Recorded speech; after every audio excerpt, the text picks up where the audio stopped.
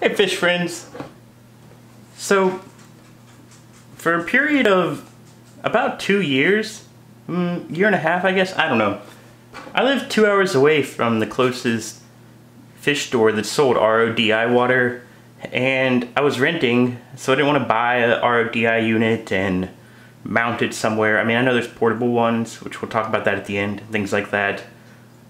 But I just didn't want to fool with it because I was renting, you know, space was limited, things like that. Setting up my own RODI unit, and just 2 hours away from somewhere that sold RODI water, so that really wasn't practical to go buy once a month, like buy 50 gallons or something. I guess could make that work. So what I did was, and what a lot of reefers do, is I would just buy filtered water from the grocery store. I started off doing these 1 gallon jugs. This is Target brand, but most stores kind of have the same variants. They have distilled water, which this is steam distilled and ozonated. The ozonated part's not really important for our application, but I guess if you want totally pure water with no bacteria or anything in it for your baby or whatever, your medical device. Then you have regular purified water, so this is just processed by advanced filtration, aka probably like carbon and like a sediment filter, and reverse osmosis. So this is just RODI water without the DI part. And then eventually I switched, because I felt bad throwing away, like going through like 10 or 15 of these a month for my 27 gallon tank I had at the time, between water changes and top off water. And so I switched to these little 5 gallon jugs that you can buy and then replace. It's actually the most expensive option. This is RO water that they then add some minerals back in for taste. So my question was, do any of these have phosphates, which is the big thing you want to not have in your water that you're mixing salt water with or doing top-offs with? So I started off by testing just my tap water at my house. I used the Hanna low range checker. If you don't have a phosphate checker, I would recommend actually getting the Hanna low range instead of the ultra low range. I do have both, because I didn't realize this at first, that if you want to test freshwater, the low range one is good for freshwater and marine water, but the ultra low range is only for marine, and it's the difference in specificity of the test really isn't that significant. So I tested my tap water with Hanna low range phosphate checker, just these pool test strips, obviously not the most accurate thing in the world.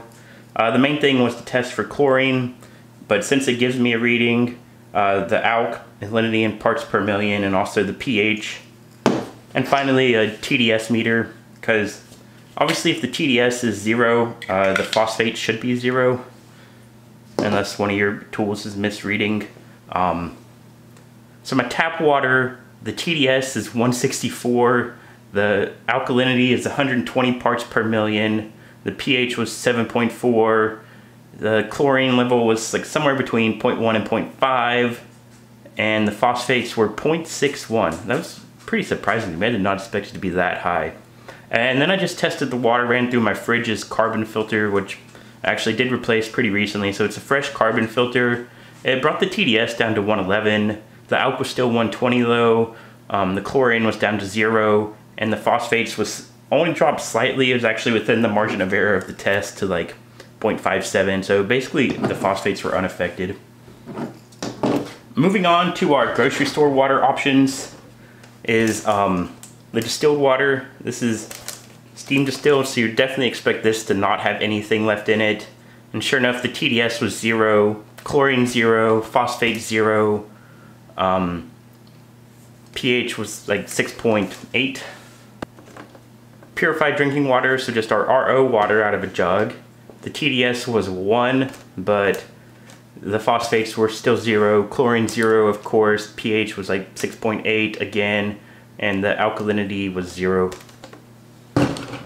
Now, this was the one I was most kind of skeptical of, maybe having some phosphates or something in it, because of course they add that calcium and couple other trace elements in for the taste part of it.